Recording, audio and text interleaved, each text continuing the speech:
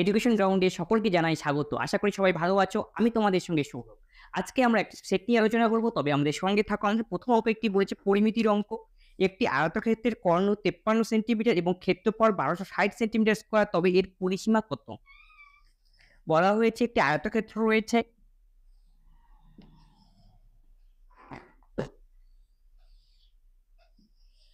একটা আয়তক্ষেত্র যার কর্ণের দৈর্ঘ্য কত রয়েছে 53 সেন্টিমিটার, 53 সেন্টিমিটার।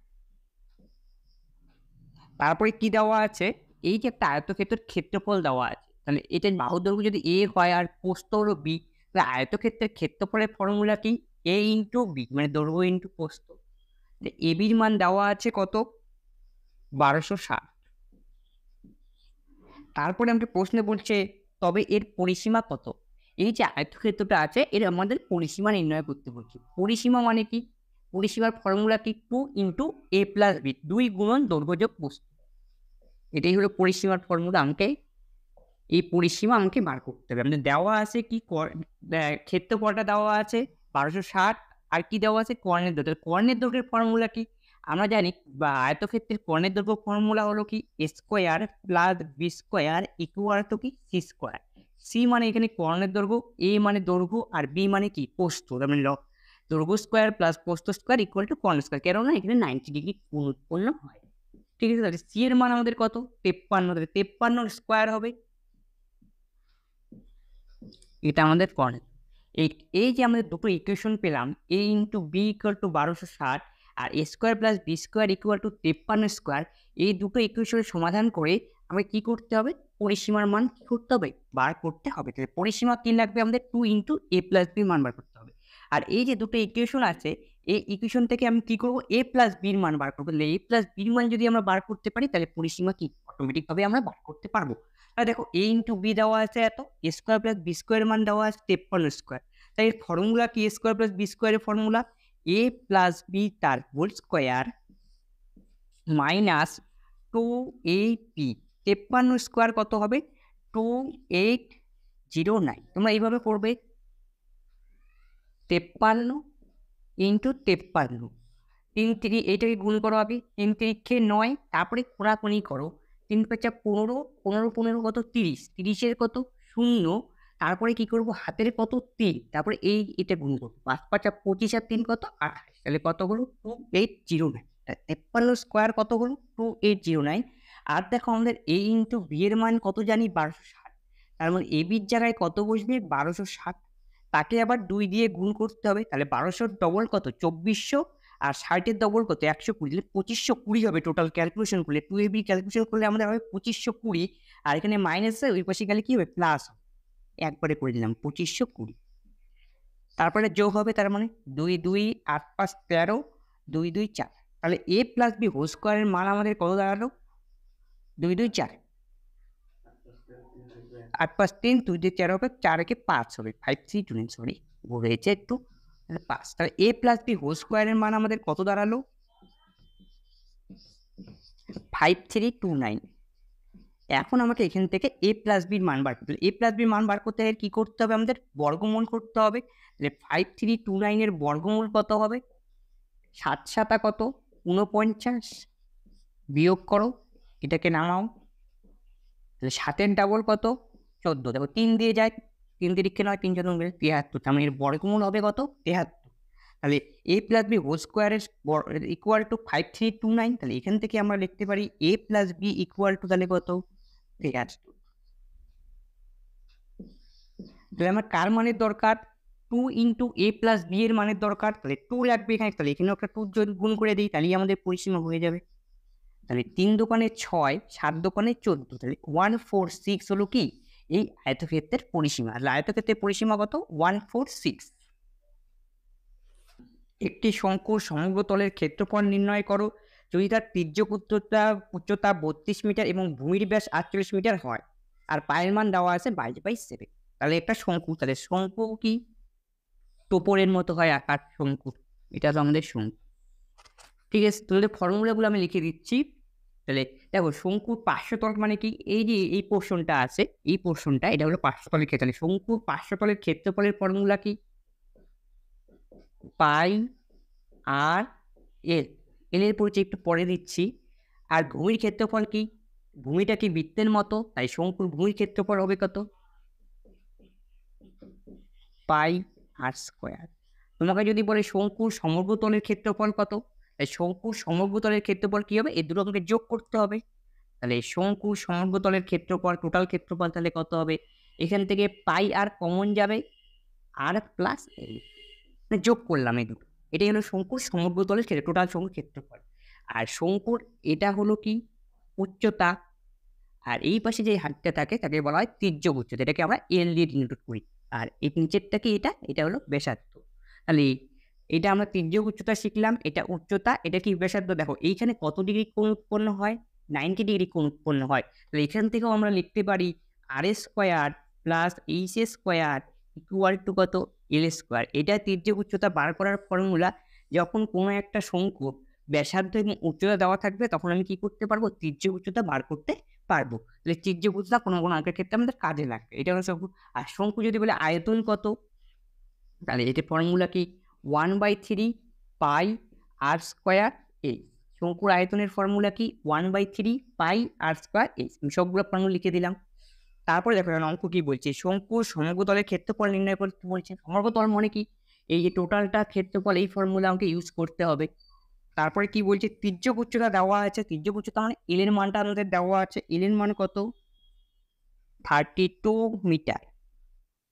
ভূমির ব্যাস দেওয়া আছে, সেটা কত?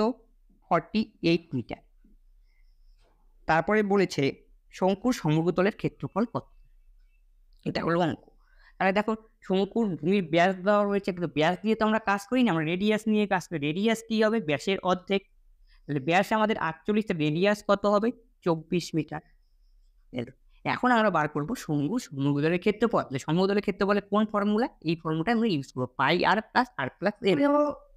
তাহলে শঙ্কুর ফর্মুলা কি? পাই আর প্লাস এল। পায়ের মান কত? 22/7। আর এর মান কত? 24। এখন আর প্লাস এল, আর এর মান 24 আর এল এর মান কত? 32। এটা আমাকে ক্যালকুলেশন করতে হবে। 22/7 ইন্টু 24 ইন্টু 4×2 কত? 6 আর 3×2 5, কাটাকাটি করি, 7×8 56। ঠিক আছে, এখন 24কে 8 দিয়ে গুণ করো, তাহলে কত হয়? 4×8 32 2, 4×8 32 2, 8×2 16 আর 3 কত? 19 ইন্টু এই যে দুটো গুণ করলাম আমরা, ইন্টু কত করতে হবে? 22। এটাকে আমাকে ক্যালকুলেশন করলে যা বাড়াবে সেটাই হবে আমাদের অ্যান্সার। তাহলে 192 এখানে 22 আছে, এটাকে আমি কি লিখতে পারি? 20 + 2 লিখতে পারি। 20 দিয়ে একে একবার গুণ করবো, তারপরে 2 দিয়ে গুণ করবো, তারপরে কি করবো? অ্যাড করে দেবো। তাহলে 20 দিয়ে গুণ করি, তাহলে 2×2 4, 19×2 38, 384, একটা শূন্য। 2 দিয়ে গুণ করে নিশ্চয়ই কি আসবে? শূন্যটা থাকবে না, তার মানে কি আসবে? 384। 4 4 8 4 12 2 8 3 11 একে কত? 12, 3 একে কত? 4। এটাই হবে কি আমাদের অ্যান্সার। শঙ্কুর সমগ্রতলের ক্ষেত্রফল কত? 4224। একক কি? মিটার, তাই কি হবে? বর্গ মিটার।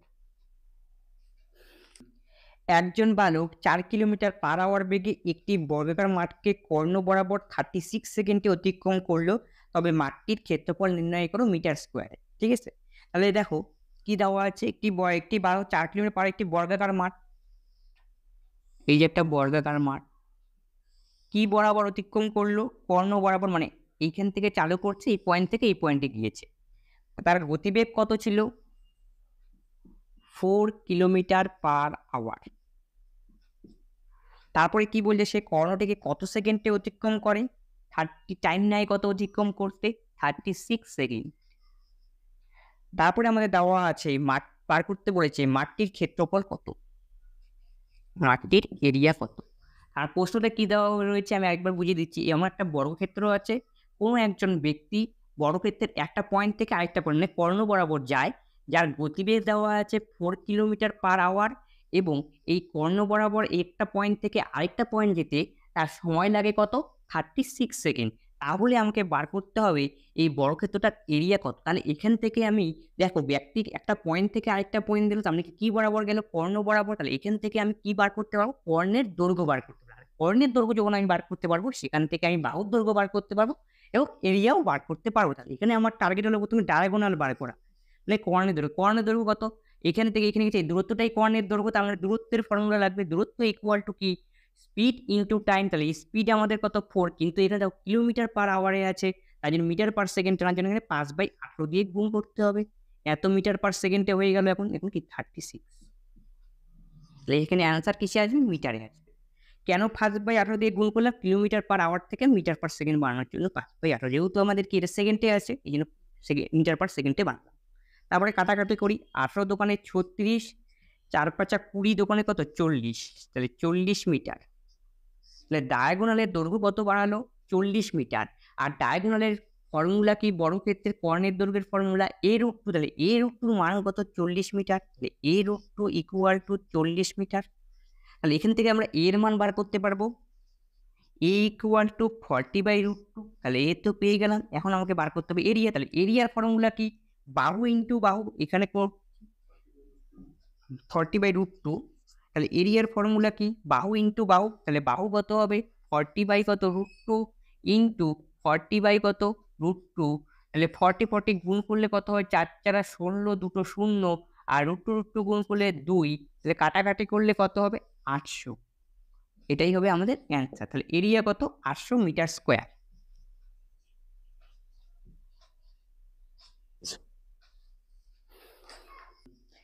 এক ব্যক্তি 250 কিলোমিটার, 120 কিলোমিটার এবং 50 কিলোমিটার দূরত্ব যথাক্রমে 50 কিলোমিটার পার আওয়ার, কে কিলোমিটার পার আওয়ার এবং 25 কিলোমিটার পার আওয়ার বেগে অতিক্রম করে। যদি তার গড় গতিবেগ 42 কিলোমিটার পার আওয়ার হয়, তবে কে এর মান নির্ণয় করতে হবে। এভারেজের অঙ্ক দিচ্ছে, এভারেজ স্পিডের মান বার করো। তাহলে এভারেজ স্পিড আমরা কি জানি?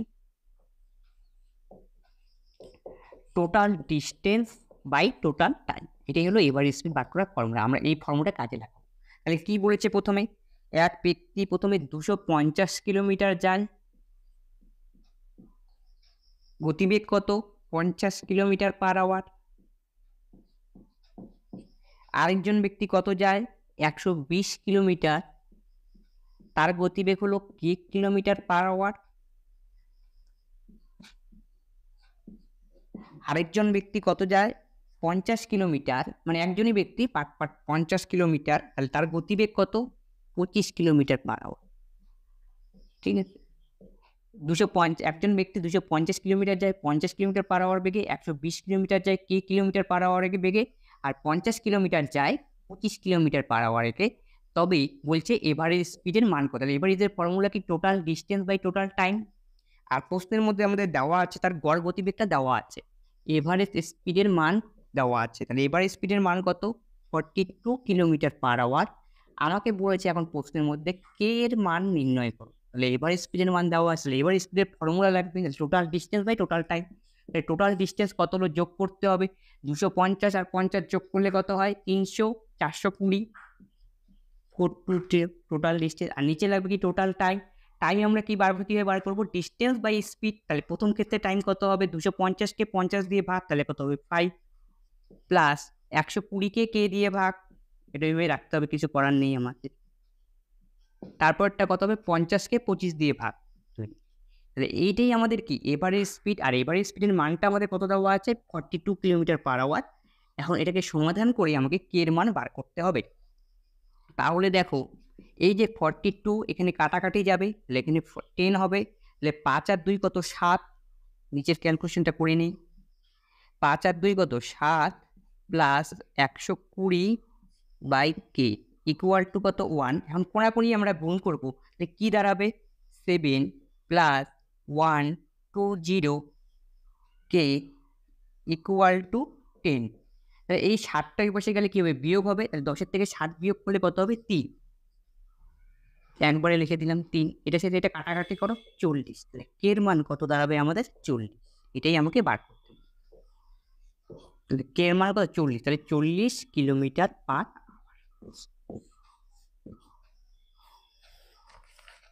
নেক্সট অঙ্কে আমাদের একটা সিম্পলিফিকেশন বলছি, এই সিম্পলিফিকেশন করলে আমাদের কত অ্যান্সার পাঠাবে। তাহলে সিম্পলিফিকেশন আমরা কি করবো? বদমাস নিয়ম অনুযায়ী কাজ হবে। তাহলে দেখো প্রথমে ফার্স্ট ব্র্যাকেটের কাজগুলো আগে আমরা করে নিই। তাহলে 12 বিয়োগ 8, তাহলে 3 থেকে 5 বিয়োগ করলে -2, -2কে 4 দিয়ে গুণ করবো, তাহলে কত হবে -8 ভাগ কত 8 গেল, বিয়োগ তারপরে 8 প্লাস ব্র্যাকেটের কাজটা আগে, তাহলে আগে কি ফার্স্ট ব্র্যাকেটের কাজ করবো, 12 দোকানে 24, তার 6কে 24 দিয়ে ভাগ, তার মানে 1/4 হবে, মানে এরকম ঘটনাটা ঘটবে। 12 দোকানে কত 24 আর 6 আগে ভাগ যেহেতু, তাহলে কত হবে 1/4। তাহলে এখানে আমরা লিখবো 8 প্লাস 1/4 গেল। তাহলে 9 ইন্টু 15, এটা দেখো একবারে আমরা করবো। 12কে 10 দিয়ে কি গুণ করলে 120, কোথাও যেহেতু ব্র্যাকেটের কাজটা আগে করতে হবে 120, তাহলে 15কে 120 দিয়ে ভাগ, মানে 120টা নিচে যাবে গেল, বিয়োগ তাহলে 12 আর কি ফার্স্ট ব্র্যাকেটের কাজ আগে, 6 দোকানে 12, 12কে 12 দিয়ে ভাগ, তার মানে কত আসবে 1।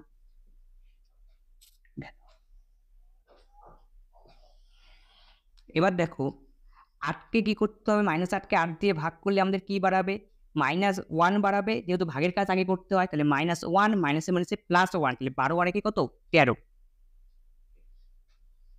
তারপরে বিয়োগ 8, তারপরে +1/4। এবার নিচে আসি, এটা কাটাকাটি যায়, 8 15 120, তাহলে 9/8 বিয়োগ কত 1, তাহলে বিয়োগ করলে কত বাড়াবে আমাদের 1/8, তাই 13 থেকে 8 বিয়োগ করলে কত হয় 5, তাহলে 5 সমস্ত 1/4, 5 সমস্ত 5 প্লাস 1/4, তার মানে কি 5 সমস্ত 1/4, তাহলে কত হয় 4 5 20 আর কত 21, 21/4, আর নিচে কত 1/8, ভাগ আছে বলে কি উল্টে যাবে, 21/4 আর 8টা যাবে উপরে আর 1 যাবে নিচে, 4 দোকানে 8, তাহলে 21 দোকানে 42, এটাই হবে আমাদের অ্যান্সার 42। এ ও বি একটি কাজ যথাক্রমে 12 ও 16 ও 24, 12 ও 16 এ বি এবং কি 3জন ছিল, এ বি এবং সি একটি কাজ যথাক্রমে 12 16 24 দিনে করতে পারে। বি ও সি 4 দিনের জন্য কাজ করলো, তারপর সি কাজ ছেড়ে চলে গেল এবং এ তার জায়গায় এলো, তবে কাজটি কত দিনে শেষ হবে। বুঝিয়ে দিচ্ছি ব্যাপারটা কি, এ বি সি 3জন ছিল, এ বি সি, তাহলে এ কত দিনে করে 12 দিনে কাজটা করতে পারে, আর বি কত দিনে করতে পারে 16 দিনে, আর সি কত দিনে করতে পারে 24 দিনে, এটা প্রথম কন্ডিশন। তারপরে কি বলছে, বি ও সি 4 দিনের জন্য কাজ করলো, বি আর সি কয় দিনের জন্য কাজ করলো 4 দিনের জন্য কাজ করলো। তারপরে কি, তারপর সি কাজ ছেড়ে চলে গেল, তারপরে সি কি করলো কাজ ছেড়ে চলে গেল, তারপর তার জায়গায় কে আসলো, সি এর জায়গায় কে, মানে সি কাজ ছেড়ে চলে গেল, তার জায়গায় কি আসলো এ আসলো, তার জায়গায় কে আসলো এ আসলো, ঠিক আছে, তার জায়গায় কে আসলো এ আসলো, তবে কাজটি কতদিনে কি হবে শেষ হবে, এটাই হলো আমাদের অঙ্ক। তাহলে দেখো প্রথম নিয়ম কি, আমাদের এ করে 12, বি করে 16, সি করে কত 24 দিনে, আমাদের এলসিএম নিতে মানে টোটাল ইউনিট কাজ আমাদের বার হবে। এই টোটাল ইউনিট কাজ কি হবে, তিনটার এলসিএম করলে কত হয় 48, 3জনে আমরা এখান থেকে এফিসিয়েন্সি পাবো, তাহলে এর এফিসিয়েন্সি কত 48কে 12 দিয়ে ভাগ, তাহলে কত 4, আর বি এর কত 48কে 16 দিয়ে ভাগ 3, আর সি এর কত 48কে 24 দিয়ে ভাগ, তাহলে কত 2। এবার আমাদের প্রশ্নে আসি, তাহলে দেখো প্রশ্নে কি বলেছে, বি ও সি 4 দিনের জন্য কাজ করলো, বি ও সি কয় দিনের জন্য কাজ করলো 4 দিনের জন্য, মানে বি ও সির এফিসিয়েন্সি কত 3 আর 2 কত 5, এরা কয় দিনের জন্য কাজ করলো 4 দিনের জন্য, তাহলে কত ইউনিট কাজ করলো 20 ইউনিট কাজ করলো, তাহলে বাকি আছে আর কত ইউনিট, 48-এর থেকে 20 বাদ দিতে হবে, তাহলে 24 ইউনিট বাকি আছে।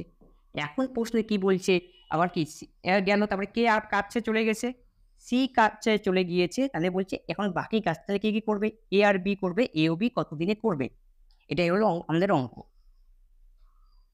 সরি, এর জায়গায় নিল, হ্যাঁ, তাহলে বাকি কাজ এ ও বি কতদিনে করবে, ঠিক আছে। তাহলে দেখো, তাহলে এ ও বি এর এফিসিয়েন্সি কত, এ ও বি এর এফিসিয়েন্সি কত 4 আর 3 কত 7, তাহলে এ ও বি এর এফিসিয়েন্সি হলো আমাদের কত 7, বলছে এ ও বি বাকি কাজ কতদিনে করবে, 4 5 20, 4 সরি 48 থেকে 20 বিয়োগ করলে 28 হয়, 28 ইউনিট। তাহলে এ ও বি বাকি কাজ কত দিনে করবে, টাইম বার করতে হবে। তাহলে এ প্লাস বি এর টাইম কত হবে, ইউনিটকে এফিসিয়েন্সি দিয়ে ভাগ করতে হবে। তাহলে 28/7 কত দিনে, 4 দিন। এটাই আমাদের অ্যান্সার, এটা বলেছি।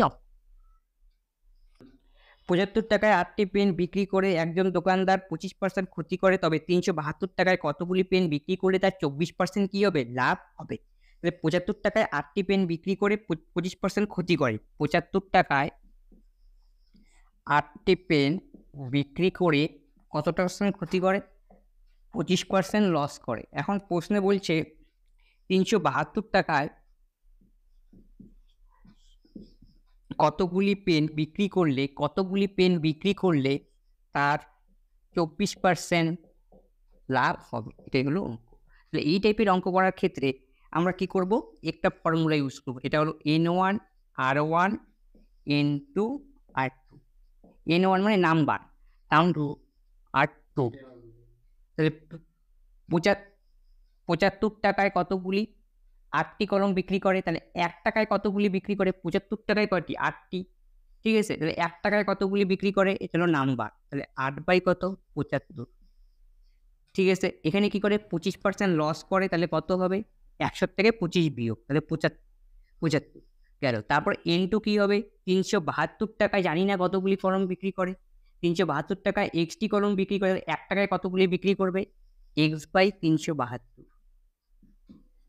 আর R2 মান কত, 24% লাভ, তার মানে 100 সঙ্গে 24 যোগ, তাহলে 124। তাহলে এখান থেকে সমাধান করে আমি কি করব, এক্স এর মান বার করতে হবে। এই 75 কাটলাম, 4 2 6 কে 7, আর 5 7 35, 2 2 দিয়ে কাটাকাটি করি, 4 দোকানে আর 3 4 12, 4 দোকানে 8, 4 দিয়ে করি 3 4 12, 4 অক্ষে 4, তাহলে 31 দিয়ে এটা কাটাকাটি যাবে। 31 কে 31, 37 কে 31 বাদ দিলে কত, 6 62, 31 দোকানে 62, তাহলে এক্স এর মান আমাদের কত দাঁড়াবে, 12 দোকানে কত, 24। এটাই আমাদের অ্যান্সার। কার্তিক নিধিকে 64,000 টাকা ধার দেয় এবং 25% বাৎসরিক সুদের হারে 1 বছরের জন্য সুদ যদি 6 মাস অন্তর দেওয়া হয়, তবে নিধিকে কত টাকা সুদ দিতে হবে, মানে কম্পাউন্ড ইন্টারেস্ট বার করতে হবে। তাহলে এটা কিসের অঙ্ক দিয়েছে, 6 মাস অন্তর দেওয়া, মানে কম্পাউন্ড ইন্টারেস্ট 6 মাস পর পর। ঠিক আছে, বাই মান্থলি হিসাব। কিভাবে করবো এই টাইপের অঙ্ক, দেখো কত টাকা লোন দিয়েছে, মানে একটা প্রিন্সিপাল ধরো, প্রিন্সিপাল কত 64,123 এত টাকা গেল, এবং রেট অফ ইন্টারেস্ট কত দেওয়া আছে, 25%। কত বছরের জন্য টাইম, 1 ইয়ার। ঠিক আছে, আমাকে কত বার করতে হবে, কম্পাউন্ড ইন্টারেস্টটা কত সেটা আমাকে বার করতে হবে। কিন্তু এই অঙ্কের ক্ষেত্রে কি হিসাব, দেখো 6 মাস অন্তর দেওয়া, মানে কি বাই মান্থলি হিসাব। তাহলে বাই মান্থলি যখন অঙ্ক দেবে, তখন আমাকে দুটো জিনিসকে অ্যাডজাস্ট করতে হবে। কি কি অ্যাডজাস্ট করতে হবে, rate of interest R টাইমকে adjust করতে হবে। দেখো তাহলে 1 বছরের মানে ট্রানজেকশন, তাহলে 1 বছর হলে পরে কতভাবে হবে, মানে 6 মাস পর পর। তাহলে প্রথমটার জন্য কি একটা ইনস্টলমেন্টের জন্য 1 বছর নেব, আর বাকি 6 মাসের জন্য কি আরেকটা, মানে কি 2 বছর। তাই ওকে অ্যাডজাস্ট করে কত করতে হবে, 2 বছরে আমাকে কিন্তু যেহেতু বাই মান্থলি হিসাব। তারপরে কি রেট অফ ইন্টারেস্টকে কি করতে হবে, অ্যাডজাস্ট করতে হবে। এই যে রেট অফ ইন্টারেস্ট সেটা কত, 25%। তাহলে 12 মাসে কি 25%, এটা অনেকের ডাউট হয়, 12 মাসে কত, কিভাবে করবে সহজ করে দেখো, 12 মাসে কত 25%। দেখবে এখানে কয় মান্থলি, বাই মান্থলি মানে 6 মান্থ দিয়ে আমাদের হিসাব করতে হবে। 1 মাসে কত, 25/12, আর 6 মাসে কত, তাহলে 25/2 মানে কত, 12 সমস্ত 1/2%। এটাকে যদি আমরা ক্যালকুলেশন করি তাহলে কত দাঁড়াবে, 12.2% মানে 1/8। এটা আমার কাজে লাগে। ঠিক আছে, এখন আমাদের কি নিতে হবে, প্রিন্সিপাল নিতে হবে এত, রেট অফ ইন্টারেস্ট কিন্তু এখন এটা আমরা নেব না, এখন আমরা রেট অফ ইন্টারেস্ট নিব কত, 12.5%। আর টাইম এখন এটা নেব না, টাইম নিব আমরা কত, এখন এটা দিয়ে আমাকে কম্পাউন্ড ইন্টারেস্টের অঙ্ক করতে হবে। এটা হলো পে। তাহলে কত বছরের জন্য এখন হলো, 2 বছর জন্য 2 বার এভাবে দাও দাও। কত পার্সেন্ট ইন্টারেস্ট, 12.5%, 12.5% মানে 1/8, আর প্রিন্সিপাল কত 6400। তাহলে প্রথমবারের জন্য এখানে একটা, এখানে একটা, এখানে একটা দাগ দিয়ে নেবে। তাহলে 6400 12.5 সমস্ত 1/2% কত হবে, আমরা ডাইরেক্ট ওইভাবে হিসাব করবো না, এই জন্য একটি ফ্র্যাকশনটাকে লিখে নিতে হবে। এটা মানে কি 1/8, তাহলে এটাকে 1/8 দিয়ে গুণ করো, তাহলে কি আমাদের ক্যালকুলেশন করতে সুবিধা হবে। তাহলে কত হবে 800, এটাও কত হবে 800, সরি 64 3টা 0, এটা 8,000। তারপরে এটার উপরে আবার 8,000 হবে, 8,000-এর উপরে 1/8 কত হবে, 1,000। ঠিক আছে? তাহলে কি করলাম, 6 4 3টা 0 আছে, তাকে কি করবো 1/8 দিয়ে বারবার গুণ করে দিলাম। 1/8 দিয়ে গুণ করলে কত? ৮ × ৬৪ ৮ ৩ শূন্য, সেকেন্ড ইয়ারেও তাই। আর এইখানে কি হবে, এইটার উপরে হবে 12.5%।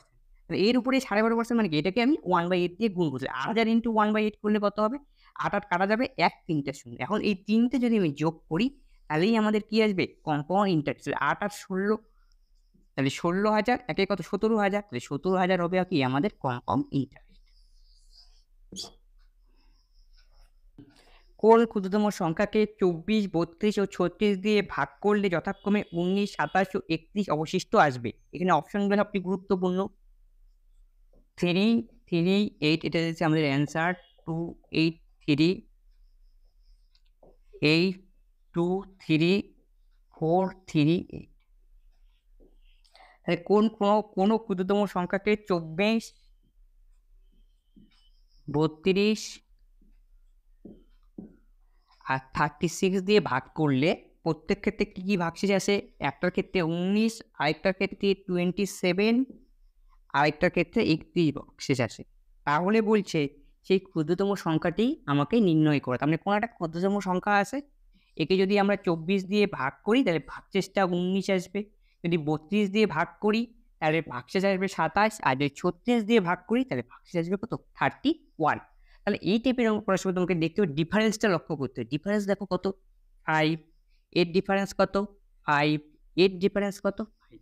তাহলে 5 এর ডিফারেন্স আছে, তখন আমি কি করব? প্রথম কাজ তো এটাকে লসাগু করতে হবে, ১ নম্বর কাজ। তারপরেরটা দেখো,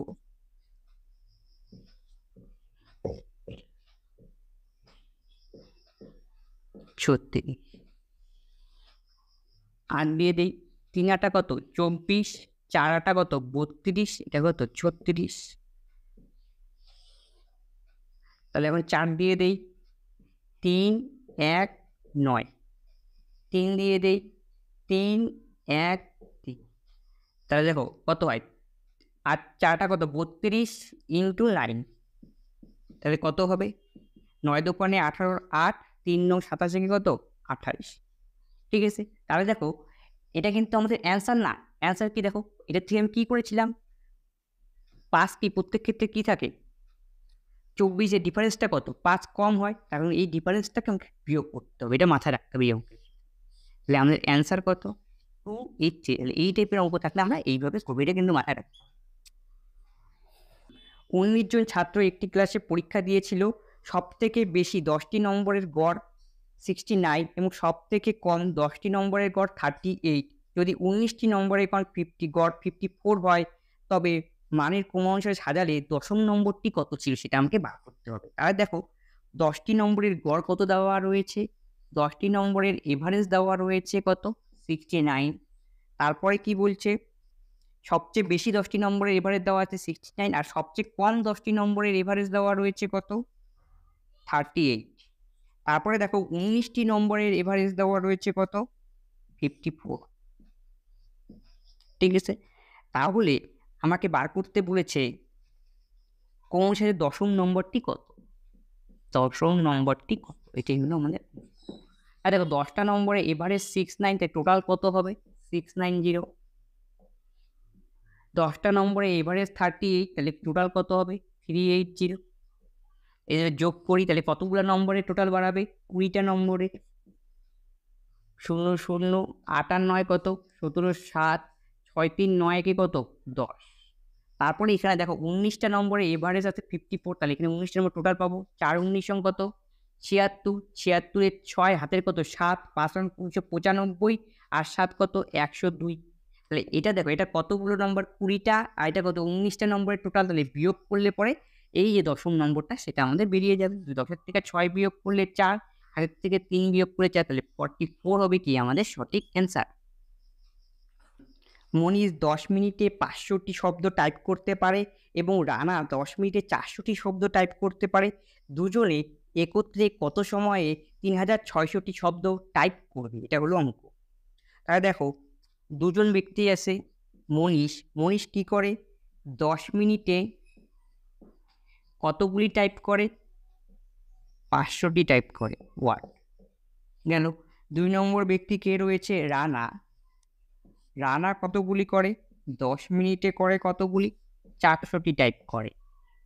তারপরে আমাকে প্রশ্নে বলেছে দুজনে একত্রে মানে এই দুজন যদি একসঙ্গে কাজ করে তাহলে 3600টি শব্দ ওয়ার্ড কত সময় টাইপ করবে? টাইমটা আমাকে বার করতে বলেছে। ঠিক আছে? তাহলে দেখো মনীষ 10 মিনিটে 500টি ওয়ার্ড টাইপ করে, তাহলে 1 মিনিটে কতগুলি করবে? তাহলে ভাগ করতে হবে। তাহলে 1 মিনিটে কত হয়? 0, 0 কাটো। তাহলে 50টি করবে হলো 1 মিনিটে। নিচে লিখে দিচ্ছি। মনীষ তাহলে 1 মিনিটে কতগুলি টাইপ করবে? 50টি। গেল। পরের জন ব্যক্তি কতগুলি করবে? 10 মিনিটে করে 400টি। তাহলে 1 মিনিটে কত করবে? 0, 0 কাটো। তাহলে 1 মিনিটে করবে কতটি? 40টি। গেল। তাহলে দেখো তারা এ কয় মিনিট কাজ করলো? 1 মিনিট। এও কাজ করলো কত? 1 মিনিট। তাহলে আল্টিমেটলি কি দুজনে কিন্তু 2 মিনিটই কাজ করলো না, 1 মিনিটে। তাহলে কতটা পূর্ণ করলো? 90।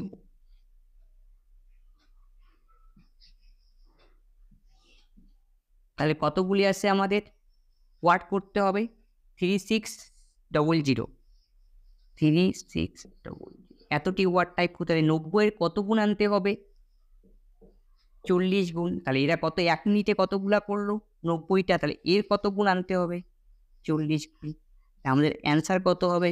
40 মিনিট। কিন্তু এখানে 2 করলে কিন্তু ভুল হবে। অ্যান্সার আমাদের কত?